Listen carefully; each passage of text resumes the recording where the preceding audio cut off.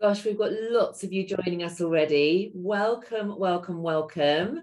We are so excited, more excited than you know, in terms of what we're going to share with you today and be able to connect with you all. Oh my goodness, we've got 100 of you online already. That's absolutely incredible. Please say hello to us. We want to feel like we're with you, whether it's in the office or whether you're at home today. Please just pop a hello and let us know how your day is going. Perhaps there's a word that summarizes your day most perfectly. Let us know how you're all doing. How is everybody? We are so thrilled. Vancouver, Dublin, New Jersey, Madrid, London, Cologne. Elka, hello, darling. Oh, this is with Dallas, Suffolk. We are such a global community. And I know that all of us right now just sort of feel that sense of connection and togetherness and that absolute understanding that we are not alone, which just feels amazing. Hi, guys. Welcome, welcome. What an amazing event this is. What an incredible event this is. Bonnie is the absolute best, Joy. I completely agree. I could not agree more. So I feel like this is an international party and none of us had to cook. It feels like an international party. It feels like an international party. And we are just so thrilled to welcome you. We're going to give it a couple of minutes. We're going to great to be back. We haven't done this in so long. Hi, Melissa. I know, it's so good. Can't even remember. It felt like we were for a while doing this every couple of weeks. And that felt super important to do during the pandemic. Yeah, we came together a lot, didn't we? But I think sometimes we need to be sort of more mindful of getting together more often when we can, because I know that the energy between the three of us and our shared value systems and different perspectives just always makes the conversation so interesting. Hi, guys. So welcome. Melissa, Welcome to how lovely to see you. Wonderful to be with you all. So we're just welcoming, just going to give it a couple more minutes as people are still joining us. And hi, Maria from Coventry. Good to see you. Hi, Maria. I know. Have you all been watching Lucy Brazier's travels all over the world in absolute awe? Because I know that both Bonnie and I have almost felt quite exhausted for you, Lucy, I have to say. That is 100% true. Oh, bless you. It's the end of a month and I've got 2 more days to go and then we go back to Spain, and I'm looking forward to being back in my little apartment by the sea, I have to say. But it's been wonderful. First time since COVID to do a big trip like this and meet. Incredible, absolutely incredible. I see you having tea here and tea there. Oh my gosh, can I just share that I went and had tea at Jumeirah Beach Hotel today. I think it cost me about the same amount as a small mortgage, but it was phenomenal. Absolutely beautiful. Photos coming. Fantastic. But that was an EA, bless her, whose cousin worked there, who managed to work the Oracle and get us in, which was Hey, so let's just get this straight. Like an assistant made that happen. Vicki Evans and I were in New York a couple of weeks ago, and it was an assistant who got us into Funny Girl, one of the hottest tickets in New York City. And it was an assistant who got us into the taping of Stephen Colbert. So power of assistance. Those who underestimate the power of the people on this call so don't know, and they're lost. They are in more ways than one, Bonnie. I've got no doubt about that. So this is being recorded. I think it's time we kick off. We've still got people joining us from all over the world, and let me just tell you, this is the power of this community, is the way we come together, that shared energy, that shared vision for the profession, and that deep understanding of the transformational impact that assistants have all over the world. And we know. And today we're going to give you some amazing insights. So back in July, I was due to be on stage with these 2 amazing women, 2 complete sheroes of mine. And unfortunately, COVID bit me on the bum and quite hard, I'll have you know. And I was really quite sick. So sadly, I wasn't able to share the stage. I watched it back and loved it. I love this session. And today we're going to bring it back from our 3 different perspectives. That's redefine, reimagine, or resign. And we are going to give you our insights into the transformations happening in the profession right now from 3 totally different perspectives. And we're each going to share what those look like from our world, in our world. And then we're going to invite as many questions as possible because we want to hear from you. And I'm going to, in just a moment, hand over to Lucy. Lucy will then have the opportunity to bring all the rich insights from her global travels. And I know that you know who Lucy Brazier OBE and Bonnie Low-Kramen are, 2 shape-shifting, thought-leading powerhouses in the profession. I mean, yeah, both I just feel so honoured whenever I get the chance to hear their wisdom, and I know that you will too. So just to introduce myself, and then perhaps Lucy and Bonnie can introduce themselves too, I'm Lucy Chamberlain. I'm the really proud founder of CNC Search. We are an all-female team of 25 women now based in the heart of London. And for the last 23 years, this has been my world, and I've probably interviewed over 24,000 assistants in that time. And so I know you, and I know what you are capable of, and I know what you are delivering to businesses every single day. And I'm going to bring some of those perspectives to you in terms of changes that are happening, specifically probably from what I'm hearing from the clients that I'm working with really closely. Let me just hand over to Lucy and to Bonnie to introduce themselves before we start to hear Lucy's insights. Fabulous. Well, thank you so much, Lucy. And gosh, isn't it great to be back, all 3 of us together? I'm so excited for this afternoon, you might have gathered. Okay, I'm Lucy Brazier. I am the CEO of March and Publishing. We publish Executive Support Magazine. We do training, we do conferences, but that's a little part of it because somewhere along the line, I seem to get involved with campaigning on your behalf to help businesses to understand what it is that you do and what you're capable of and how best to utilize you. And 2015, we launched a project called Global Skills Matrix, which came to fruition in September last year via the World Administrators Alliance, who are just the most fantastic organization who managed to drive it through. And since then, I've been talking to businesses all over the world about their assistance, and I am delighted today to be able to share with you some of that stuff. But we will move on to Bonnie, let her introduce herself, and then we shall come back again. Oh, thanks so much, Lucy. Such a joy to be here with Lucy and Lucy. That's my biggest challenge on these webinars is, Lucy C, Lucy B, crazy. Love seeing all the great names on the chat. I am Bonnie Low-Kramen. I'm the author of Be the Ultimate Assistant. For 25 years, I worked as an assistant to Oscar winner Olympia Dukakis.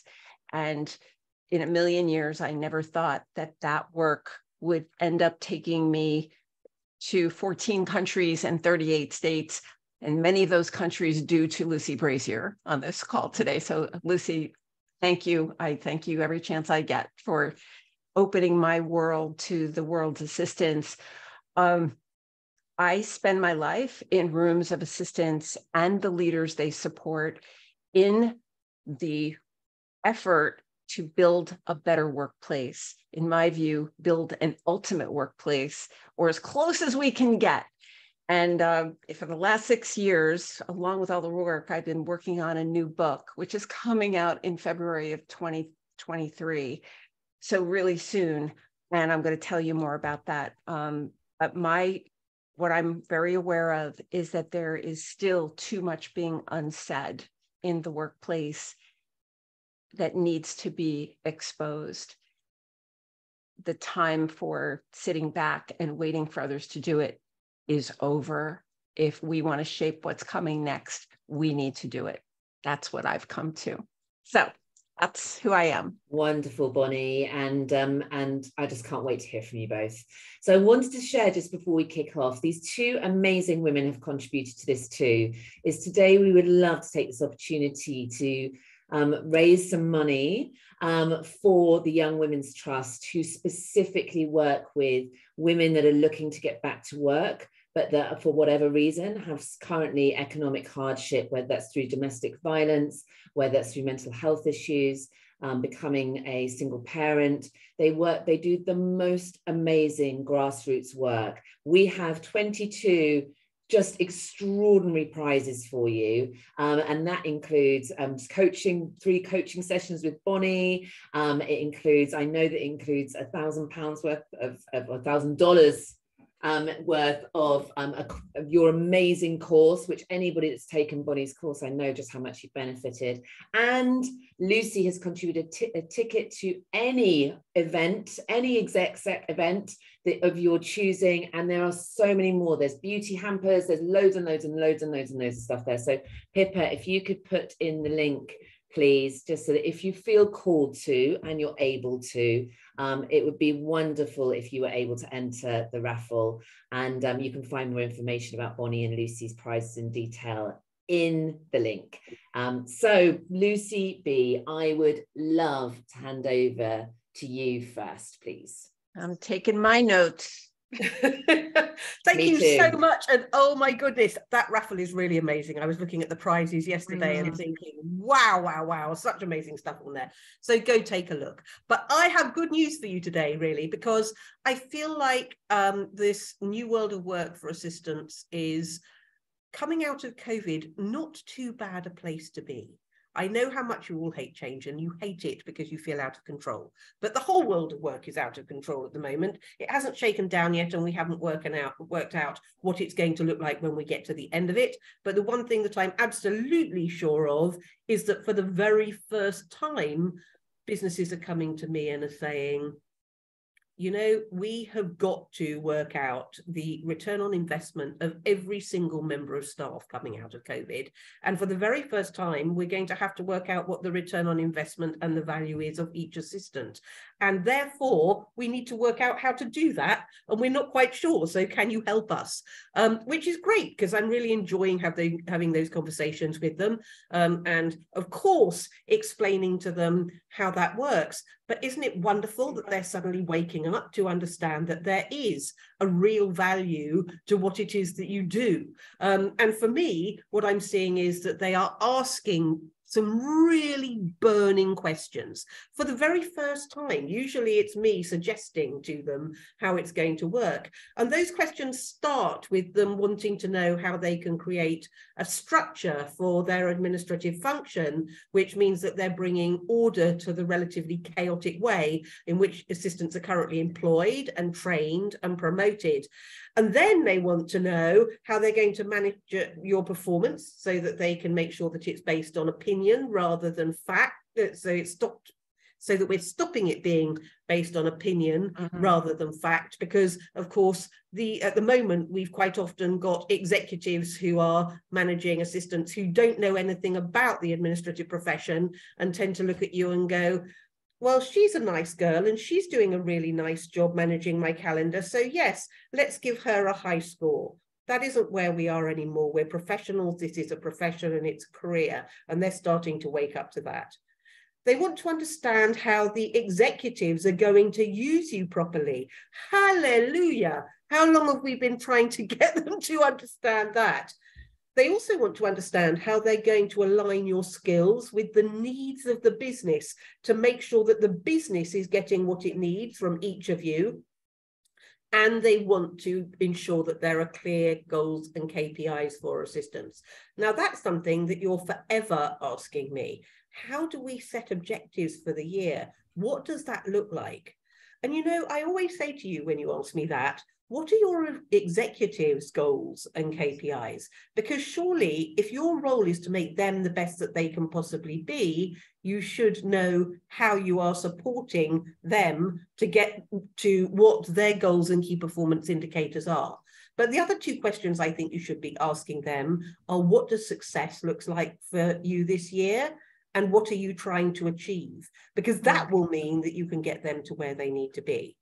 Now, I think it's really, really interesting that when we start talking to these businesses, we're finding that they are really rethinking how this assistant role looks. And one of the things that we are suggesting to them in particular is that they take a step back and they look at putting in a proper administrative function or department. And that may be an idea too far, although there are a lot who are at least thinking about it. But from my point of view, I think that when HR sit and try and work out whether they have covered everybody in the business, they almost have a checklist where they go, okay, we have covered the finance department and we've covered the sales department and marketing, tick, and finance, tick. But there's no assistant department on there because assistants are siloed. They work right the way across the business and you belong to all sorts of other departments. But what that means is that there is no structure. And I know some of you have got networks, and networks are great, but networks tend to sit slightly outside of core business, and they're seen as being, you know, lunch and learns and maybe not quite so serious. Whereas if businesses are to put departments in place, all of a sudden you have a structure just like every other department in the business. And that means that you have budget. It means that you have leadership, and you have somebody at the top that everybody else looks at, hopefully, and says, when I'm big, I want to be that person, so that when you come in at the beginning of your career, there's a very, very clear career progression, and you understand what that looks like to take you to the top. But what it also means is that there is performance review. It means there's succession planning. It means that for the very first time, just like every other department in the entire business, there are goals and KPIs, and you can be measured and they can tell you when you're being excellent. And that to me is so exciting. And all of that stuff ties into the Global Skills Matrix. The Global Skills Matrix being published in the middle of COVID was genius, because what it meant was that the world of work just changed. This is just one more change.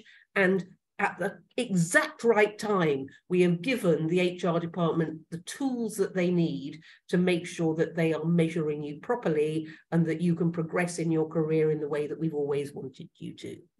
And that is my feedback. And I will take questions later on, but I am now going to hand over to Lucy Chamberlain, who is going to give her take on the world.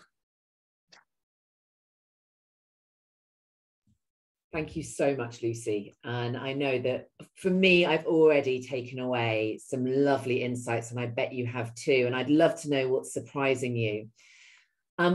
I want to talk to you about some challenges we've got as a profession, and we can't ignore them. The first one is we have a language issue. We have a language problem. And how we are talking about our profession and the language we are using is impacting how we are seen and viewed. One of the words that I'm hearing so much is, I'm just an assistant. Still continuing today, I'm still hearing that word. I'm hearing the word, I need to have a chat with my line manager, not I'm going to present a business case to my line manager. I'm hearing words like, I don't know, I just do everything that all assistants do. No, you don't. You have unique expertise, each and every one of you. So the first thing I wanted to bring to your attention today to start thinking about is that we have a language problem. And we ourselves need to take that on board and shift the dial in terms of how we talk about our meetings with our line managers, how we talk about our profession, and developing a deep understanding of your unique brilliance. Taking that time to secure 360 feedback. What is it I'm delivering? What impact am I creating? What transformation have I supported? How am I aligning with your goals? And understanding the strategy of the organization you work for in order that your language can align. And that's one of the first things I wanted to bring to your attention. And I know that deeply because I've been working with some leading organizations and doing some coaching on a one-to-one basis for C-suite level EAs that are still using this language. And I want us to shift. I want us to shift. That was the first thing that I was going to talk to you about. The second thing is we need to be knocking on the doors of HR to say that this profession has a DE&I issue. This is a diversity, equity, and inclusion issue. Where is the training? Where is the development? Where is my individual development plan? Where is my career path? And we know now, thanks to the Global Skills Matrix, that the document to support that is there. We have it. And within the Global Skills Matrix, you have letters to HR. We can use that. But this is a D&I issue, okay? And it's really important that we start talking about it as such, because I do not see any other community or population organizations othered like this profession. And that is not going to happen anymore if collectively we decide we've had enough.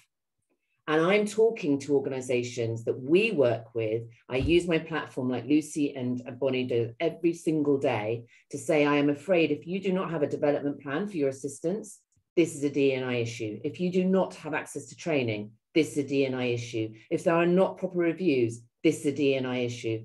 Because you can be damn sure there's nobody else in that organization that doesn't have access. That was the second thing I wanted to say. The third is mindset. I met with two incredible individuals, and I know that Lisa won't mind me mentioning her name. So I got together recently with Lisa Nunn from an organization in the UK called Knight Frank. They employ hundreds of people. I know that Lucy has also had conversations with Lisa about this. And back in the summer, I got to present a brand new career framework alongside Lisa. I had a very small part, but I got to present to their board. And they could not believe how transformational creating a career framework that had the ability for the individuals within it to create impact, influence, and to be a part of the strategic objectives of the business was going to have to their organization in terms of the caliber of individuals they were going to attract, in terms of untapped talent that the individuals had within it, in terms of empowerment, in terms of the sense of motivation within the community, and hearing and seeing online individuals being promoted within that framework, for me, is deeply exciting. Beyond that, it shows it's possible within all organizations, because organizations are delivering the Global Skills Matrix now. And so if your organization wants to be seen as a thought leader, if it wants to be seen as an organization with integrity, again, we need to be talking top down, bottom up about the Global Skills Matrix and the impact and influence and change it can make. But we do still have a mindset challenge. It's the last thing I'm going to share. And for example, I met with somebody this week who is now traveling all over the world for a top executive. She's delivering projects, events, strategy, board papers, supporting with pitch proposals, supporting with onboarding, recruitment, hiring. She hadn't had a pay rise. She'd been promoted without a pay rise. She was nervous about talking to her boss because she didn't want to be seen like a troublemaker or ungrateful.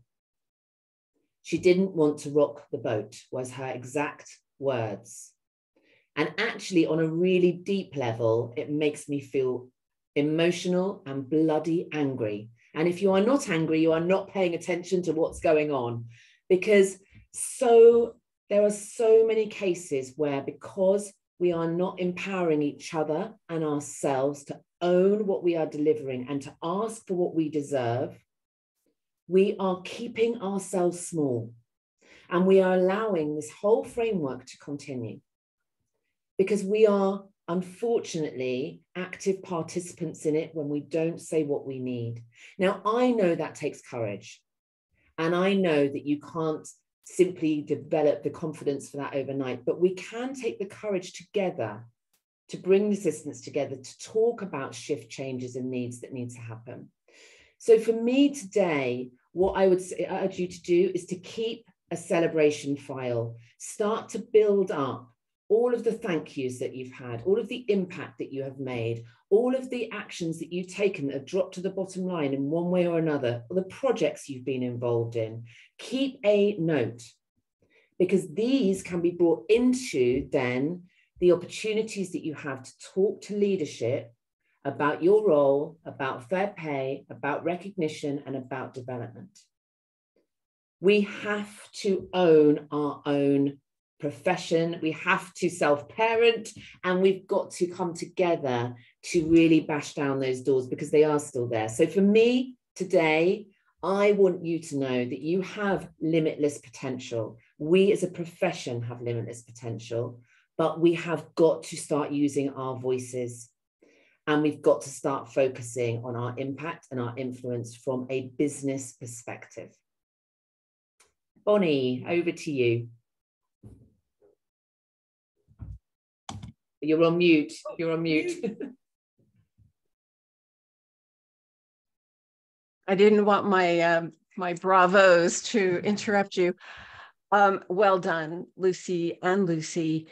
I know, Lucy Brazier, you said that you brought a lot of good news to the event today. I feel like my piece of this is good news and bad news. That I too see some challenges, Lucy Chamberlain, not dissimilar to the ones you've mentioned. So I mentioned earlier that I was in New York a couple of weeks ago, and what I was struck by was that it reminded me of pre-pandemic. It was as if the pandemic had never happened.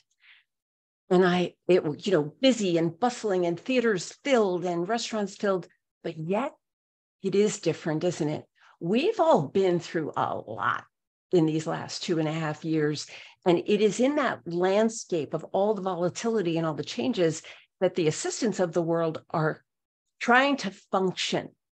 And the assistants I work with at Be the Ultimate Assistant and my clients all over, mainly the United States, are sharing that it is very fragmented right now, that staffs are working, some are fully remote, most are hybrid, and many assistants report that it is rare that everyone is in a room together at the same time. And that has created a new dynamic. So one piece of great news is the assistants of the world are still the backbone of the company and still the right arms to your leaders. And you're doing it from a webcam. You're doing it from perhaps thousands of miles away. The bottom line is we've been through a lot here in the United States. And so have, many of our friends in the UK. My goodness, the landscape, the political picture is not divorced from what's happening in the workplace. We have to know that we're impacted by that. So what is going on? My first point is about this hybrid virtual world we're in, and that there's a new trend emerging called proximity bias. Proximity bias is the phenomenon that those who are choosing to go into an office, if there is a brick and mortar office, are having a heads up. They have an advantage over those who are choosing to not go into the office because they have proximity to the leadership. And we're in a profession that's still 93 to 97% female. And Lucy Chamberlain, I noticed your article online, which I hope you'll have a chance to talk to about today, about men in the workplace, men as assistants. And I think that's super interesting. But at this moment, look at the chat. We're still a profession dominated by females, and females, the data shows we still do 9 hours more of housework a week. So many assistants, female assistants, are saying, yeah, I love working at home. I love that. I get to be there for the kids and laundry, whatever. I'm not judging anybody for that. However, many men are choosing to go into the office, and they have proximity to the leaders. And in the chat, I'm not keeping my eye on it, but I see it going a little crazy right now. But it's a thing. And so my message is that assistants, we need to be mindful and intentional about when and where and how we show up. And even if we're just showing up from the chest up, it's how are we showing up? Are we on webcam? We need to not be invisible. I'm worried about the invisibility factor. And I don't want us to be invisible. Assistants need to be seen and heard and have your seat at the table, even if it's a virtual table. And you know what? Some great news is that assistants are doing that. And as a result of showing up and in all of this volatility, assistants are speaking up. And I'm seeing many assistants who have there's been a need in so many organizations to have someone who wrangles the administrative staff. And that person, many of them are you, and you're raising your hand and saying, I want to be administrative lead. I want to be chief of staff. And that is happening. You are raising your hand and getting involved in onboarding systems because HR is overwhelmed. You are great at onboarding. You're getting involved in training. Some of you are great at training. Some of you are great at disaster planning because there is nobody who can say that more disasters are not going to happen to us. So that it's a double-edged sword that we're dealing with right now. But because we're functioning virtually, it is imperative that we seek mentorship in order to show up the way that we really want to show up and to have the careers we want to have. The next point is about asking first. All of this change that's gone on, Vicki and I were just doing BTUA this past weekend in Jacksonville, and a very interesting conversation came up that what leaders used to need from assistants has changed. And it cannot be assumed that their same needs are the same. So it's important to take a fresh look at how we're operating in our workplace, even if you've been doing it for a really long time, even if you've been working with your particular leader for a really long time. It's about revisiting how you're operating given the new landscape we're in. So the whole idea is asking first, these are the priorities that I see for next week. And I would like to, take my shot at working on XYZ. Is that consistent with what you want? We need to be proactive about having these conversations rather than waiting for us to react to things are going down.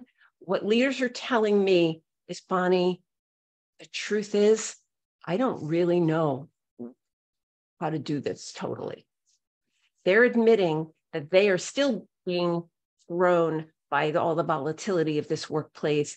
And just as we have the global skills matrix to help put structure, the HR departments are realizing they need their own version of the global skills matrix. And so I believe we as assistants can help them do that. Last point is about being intentional about the pipeline of talent that so many of us are, if we're with our same companies that we were with pre-pandemic, then we know what that felt like to be in the office 5 days. And then we lived through the pandemic and now we're in a post-pandemic environment. But what about the new people? The assistants of the world who I speak with are concerned about the new people coming into our organizations, how to connect, how to build rapport, how to set the culture when you have people who are not in a room together. And so this is an opportunity for the assistants of the world to pay attention to who's going to be replacing us. This is our legacy about setting structure in place so that the future is secured. We have a great opportunity to create the future that we believe needs to happen in our workplace. And whether that's manuals, onboarding systems that are not just in somebody's head, we can no longer have a situation where assistants are walking around with all this institutional knowledge, otherwise known as tribal knowledge, and it's not documented in some way. So our workplace, I believe our goal needs to be that we're going to leave our workplace better than the way we found it. So I've been working on this new book called Staff Matters. And here's what I've come to is that there's too much going unsaid in this workplace. too much that leaders don't know because they're so high up that there's a sense they don't have time for it, or their middle managers and certainly assistants are not feeling agency to speak to upper management. And that needs to change.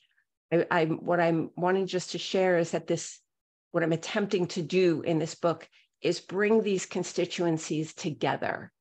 That if we agree that there's a lot in the workplace that's broken, we've got leaders, we've got assistants, support staff, we have HR, we have recruiters, and we have business school professors who are trying to teach the leaders about what this thing is in this new workplace. I don't think that any one of those constituencies can fix what's broken alone. And there's too much alone still going on right now. And there's every reason to do this. You know, Lucy Brazier talked about talking to your HR, breaking down the door. And Lucy Chamberlain, same thing, is that we need to have this conversation. Because you know what? From the very first B2A, there was a slide that said, assistants often know better. And yes, you do. That's my piece. Oh, goosebumps. And I cannot wait to read that book. I know that Pip has just put the link in to sign up to the waiting list, and I'm going to be pre-ordering that. Bonnie, thank you so much for always being so generous with your deep knowledge and wisdom and sharing that with us. And I couldn't agree more. I think we are still in a state of flux, and I think things are moving and shifting. And I agree with Lucy Brazier that this is an exciting time. But like all moments in time, they are only going to be exciting if we come together to make shifts happen.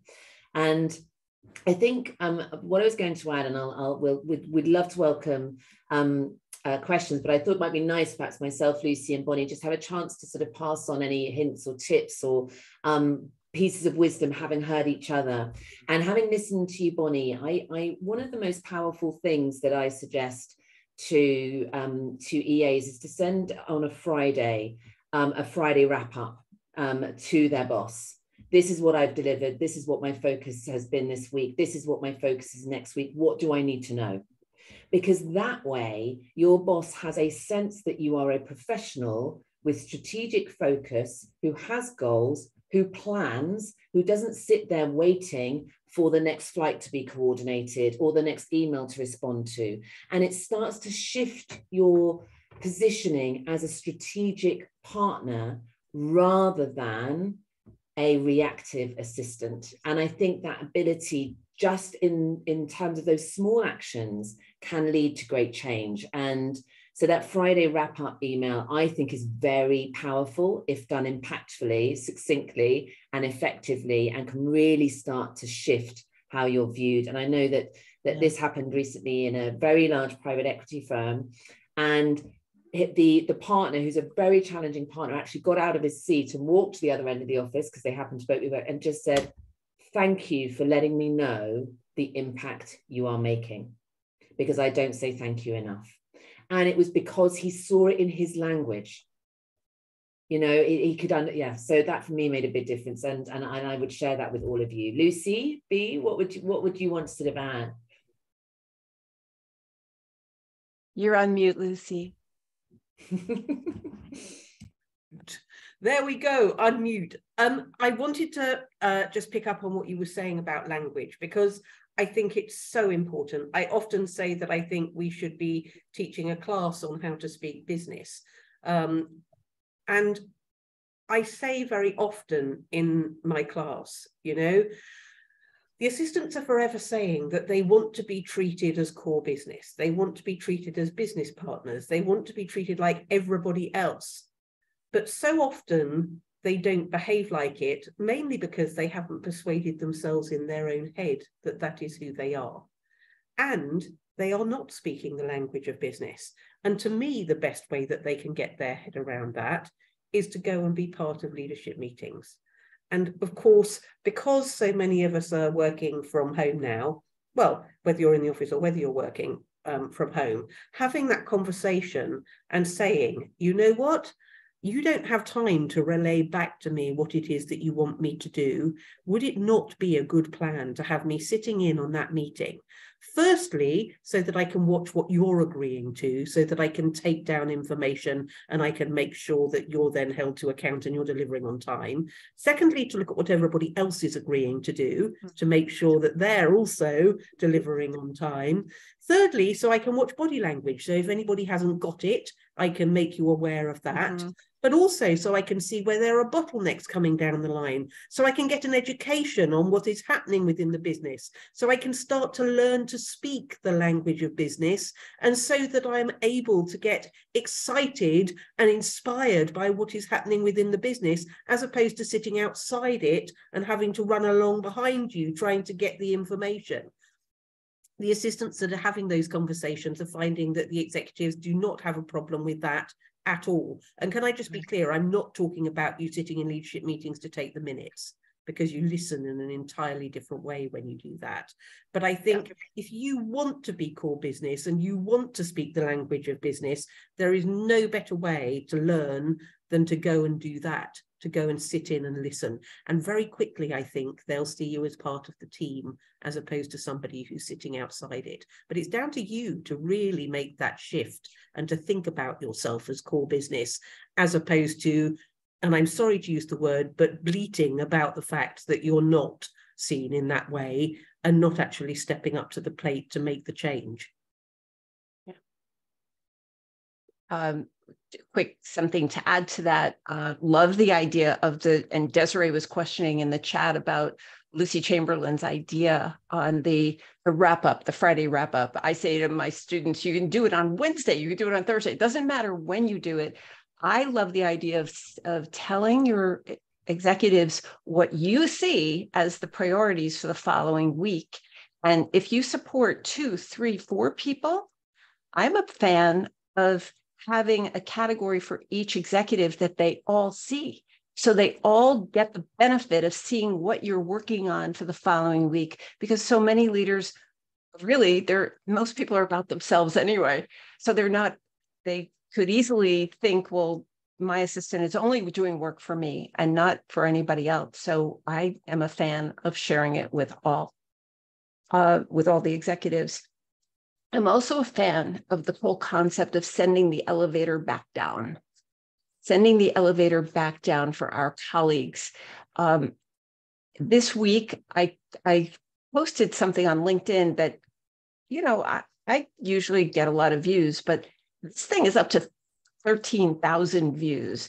And it was a graphic. Your circle should want you to win. Your circle should clap the loudest when you have good news. If they don't, get a new circle. And, the powerful reaction to that quote, those ideas, it really spoke powerfully, because it told me that many of us are walking around and do not feel supported. And we know what it feels like to not have support, and we know, perhaps, hopefully, we know what it feels like to have it. And if in the workplace we're not getting the support we need, it is important, to find a new circle or change the situation. I'm not a fan of, very quickly quitting a job. That's not what I'm saying. But it is about stepping up and saying, this isn't right. I want to affect a change here, that it's a new world and that we need to react and respond to what we need, that assistants have a right to say, I need this from you. I need this from my organization. And by the way, I want to be a part of the solution.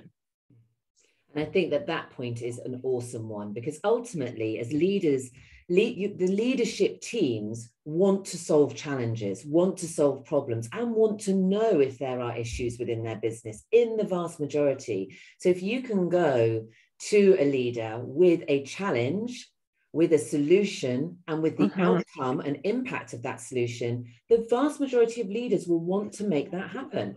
Because why wouldn't you want your business to do better, be better, and people to be happier within it? But the problem is a lot of times you have those water cooler conversations, so the moans or the whinges or the frustration, and then the resulting resentment without any I guess, without any action taking place that's actually going to create the change that you want to see. So where we have to shift from is a place of frustration into a place of action, but action aligned with what's best for the team, the business, the individuals, thinking about it from lots of different lenses. And when we do that, it makes all the difference, I think, to making change happen, because it needs to be a we, not an I. Yeah, from moving from the victim triangle into the empowered triangle is essentially what I'm talking about. Absolutely, absolutely. And I think we had a question. So Lucy B, I think this is a good one. Let's come to you for this one first. So my chief of staff has taken my spot in meetings and isn't cascading information. What do I do next? I think it's important to understand that a chief of staff is a very, very different role from the EA. And you are a very powerful triumvirate when the business uses you properly. So the chief of staff role is very much a senior vice president level. It is a role where you are facing inward to the business and managing the role of the rhythm of the business. You're probably behaving as a stunt double for your executive, but it's very much strategy based. It's making sure that the business is working properly. So if you think about the three different roles, you've got the chief executive who's facing outwards and going out into the world and driving business. You've got the EA who is managing the day-to-day of the executive and making sure that they are functioning most efficiently and effectively. And then you've got the chief of staff who's looking inward and managing the rhythm of the business. And they should be working with the EA to make sure that the CEO is the most effective. I can give you a really good example of the difference, actually, very quickly, which is that as a CEO, if I was to go to my chief of staff and my EA and say, I want you to organize my travel plan for next year, my chief of staff would probably look back over the last 5 years and go, where did she go that was most successful and where she made the most money? Where does she need to go because it's about relationships? Let me put together a briefing document. We would then talk about that. We would sign it off. And after it was done, it would go to my EA, who would then make it happen in the best way possible. So if you're being left off those meetings, it isn't an either or. You need to be in there because you've got an entirely different role to the chief of staff. The chief of staff is looking at the entire business rhythm. They're not looking after the executive and what is best for them. So there is a very good argument to be saying, I know they're in there, but they are not a glorified EA. It's a totally different role. It's as different, actually, as me being a publisher and you being an EA. So you should definitely be in there as well. And I think there's a very good case for why you should be. I couldn't agree more. Could not agree more. Fantastic advice there, Lucy. And Bonnie, we have another question that's come to me directly, which is, how do I improve my ability to speak up? There are so many times when I want to say something in a meeting and I think about it and then I just can't do it. I know that this is meaning that I'm not able to fill my full potential and I really want this to change. Any advice? Yeah, I do. And I am fully aware that this is a real challenge. It was a challenge when we were in a room together pre-pandemic, but it's really increasingly more complicated and more difficult when you're trying to do it like this. You know, the three of us knew how to look into a camera and, we were doing webinars prior to the pandemic, but how many, it was a learning curve. It's new. And the whole I see this whole issue of speaking up as the number one issue in the global workplace that slows us down and stops us dead in our tracks. One suggestion would be in your one-on-one with your executive, you could simply ask and say, choose your moment and say, when we're in those meetings, and give an example, last week when you were talking about ABC, I actually wanted to bring up that idea or that what I knew about the project. It would have, and somebody else said it, but I was ready to say it. How do you feel about me speaking up in those meetings? Are you cool with it? Or, To simply ask. That's what I mean. Ask first. Ask your leader how they feel about it. And I would venture to say that 9 out of 10 executives are going to say, of course, say it. Please say it. I want you to speak up. But it's important. So one of the reasons why we stay quiet is because we're not sure how it's going to be received. And when you know you're on solid ground, you can test it out. Hopefully your leader will support you in that. I know Olympia Dukakis did that for me. She would say, hey, Pons, what do you think about that? And then give me my opening. But you would say, I have something to add to that. And then be as succinct as you can be in a meeting I urge you to have baby steps. Take baby steps. I also urge you to find a mentor, someone who loves you and who has no other agenda other than they want you to succeed, and practice with them. Because what is absolutely true is that when you try it and you succeed in something small, it's cumulative and it builds and it gets bigger and better. And 3 meetings later, Jim in the meeting is going to say, wait, Jill, weren't you working on that? Tell us what you're thinking. I believe I've seen that happen with my own eyes, and I suspect you have too. I hope that helps. I think that's supremely helpful. And I think just for everybody, remember that courage builds competence, creates confidence. Confidence is an eventual output from courage to take action. And for me, whenever I'm scared of doing something or saying something or speaking up, I get myself into a place of, how am I being of service? Because when I'm of service, it doesn't matter about me or whether I look silly or whether it's not exactly what somebody needed to hear at that point. But when I'm being of service to the profession or being of service to my colleagues or my family, then that allows me to get out of my own way. So focus on that sense of service.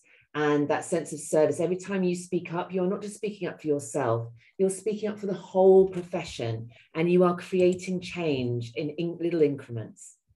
So, but Lucy B, we've got time for a couple more questions. I've been an admin assistant and an assistant manager. I'm trying to make the leap to becoming an EA, but I keep thinking I don't have the skill set to match. But I do seem to meet so much of the job role criteria. That's got to be a woman, because men don't think like that. What should I do, Lucy? What should you do?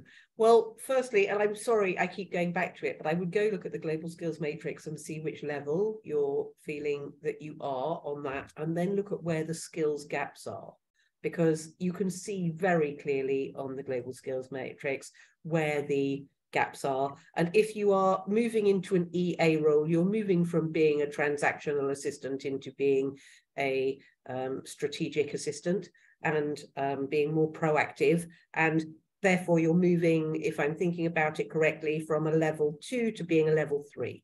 So what you want to do is to look at what skills you're going to need at a level 3 in order to be an EA. So there's a senior EA level above that, a level 4, but you really want to be moving into a level 3. So look at where the skills gaps are and do that. If you're needing to talk to them about how you can get the training, what you need to be doing is putting together a business case for that.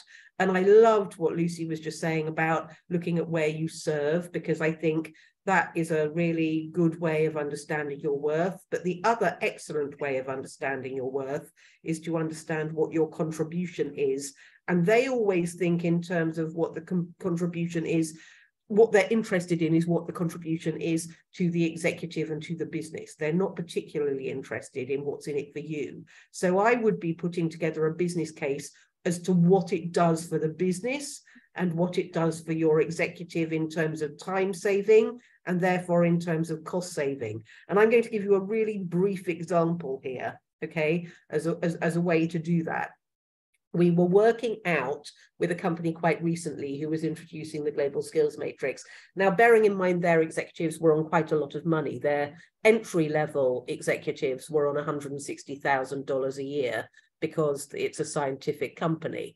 But we worked out that if the assistants were to save 1 hour a day extra by getting trained for their executives, then the company as a whole would save $88,600 a week.